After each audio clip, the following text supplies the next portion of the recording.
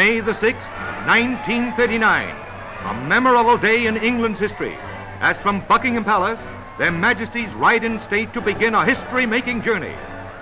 They arrive at Waterloo Station, where the royal train awaits. The Queen Mother is here to see them all. She will watch over the royal children. The Prime Minister, officials of state, and the royal family come to wish them Godspeed. On leaving London, the moment of departure is touched with the sadness of farewell. At Portsmouth, off British soil and onto the great white ship, the Empress of Australia, their Majesties embark.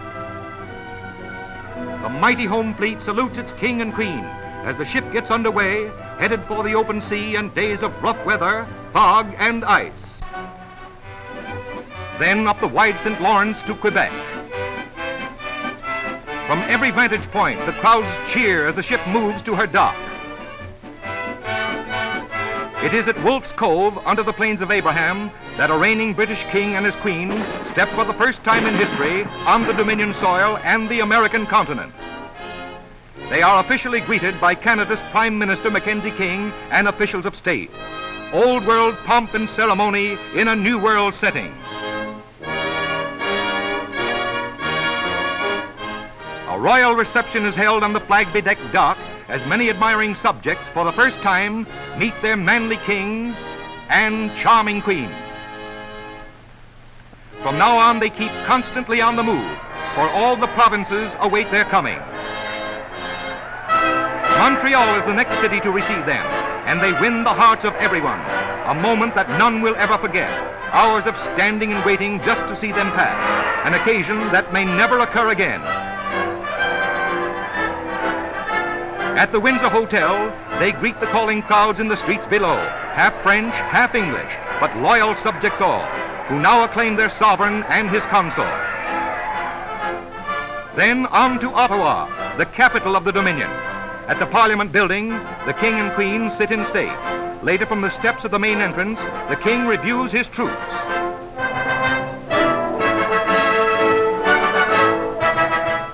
Bidding adieu, they leave the troop-lined square with all the pomp of ancient pageantry.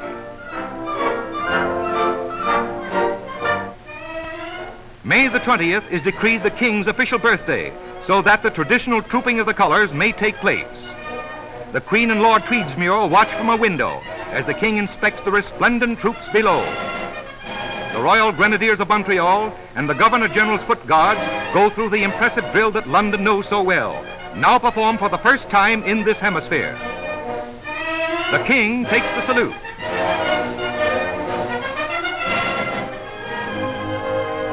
It is the Queen's day, too, as she lays the cornerstone of Canada's new Supreme Court with a golden trowel. Then their Majesties greet the stonemasons with a handshake of true democracy. They leave the platform, and to the great concern of their bodyguards, they informally mingle with the crowds to speak and walk with all. The awed respect and devotion of their subjects are heartfelt and sincere.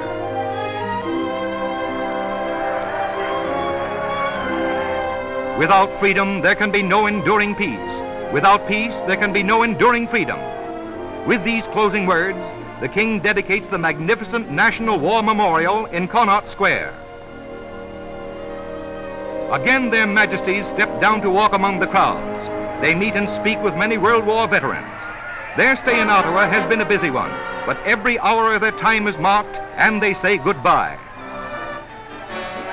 The King is fond of fine horses, and at Toronto's Woodbine track, the King's Plate, a classic race, is to be run.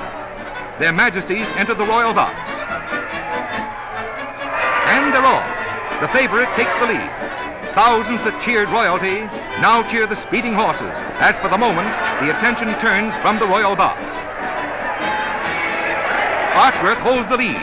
He seems to know that he runs for watching royalty.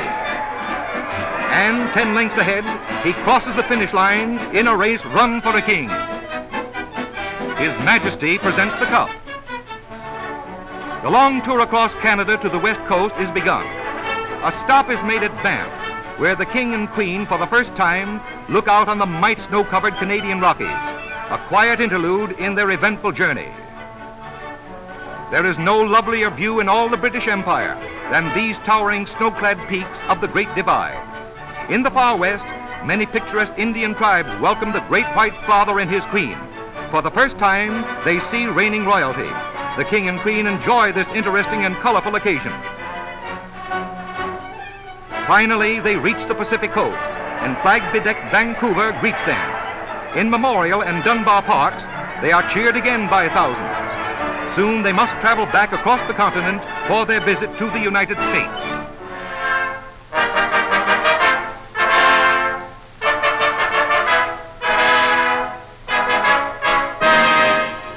Having crossed the international border at Niagara, Secretary of State Cordell Hull, representing the United States, accompanies the royal train to Washington.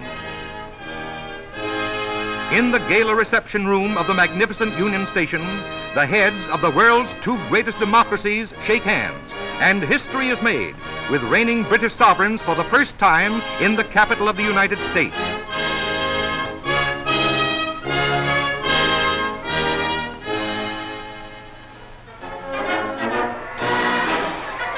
The trip to the White House begins.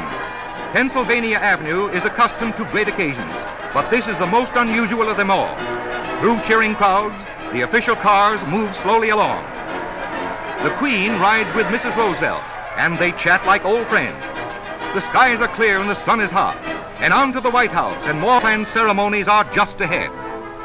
At a garden party in the British Embassy grounds, Sir Robert and Lady Lindsay present distinguished guests to the royal hosts. The King and Queen informally greet friends, old and new. J. Pierpont Morgan, an old friend of the royal family, is present. A typical English garden party. On the portico, the King and Mr. Morgan enjoy a chat. Washington in June is hot. In the high dome rotunda of the Capitol building, senators and congressmen, the nation's lawmakers, are presented with their wives to King George and Queen Elizabeth. The royal party reaches Mount Vernon, once the home of the first president of the United States. The king places a wreath within the simple ivy-covered tomb of George Washington as a symbol of a British sovereign's respect and of Anglo-American friendship, expressing a bond of peace between the two great democracies. Returning by way of Arlington, a visit is made to the white marble tomb of the unknown soldier. With impressive ceremonies, the king places a wreath in memory of the American soldiers who perished in the World War. We seem to hear the words, "Let us have peace." From the Jersey shore, aboard the destroyer Warrington, their majesties move up the bay to see Miss Liberty and the towering skyline of lower New York. They arrive at the Battery for the official civic welcome and are met by Governor Lehman and Mayor LaGuardia. The royal party begins a 46-mile tour of the city. All New York is lined up to see them pass. Their route is along the West Side Express Highway and on through Central Park, then out across the city.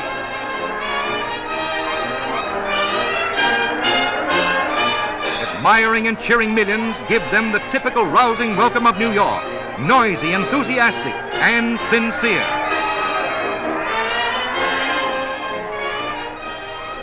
The climax of the royal visit to the United States is at Hyde Park, where their majesties spend a memorable weekend at the home of the president. Here they relax and informally chat with Mr. and Mrs. Roosevelt and the president's mother. A friendly and pleasant finale of an epoch-making chapter in Anglo-American history.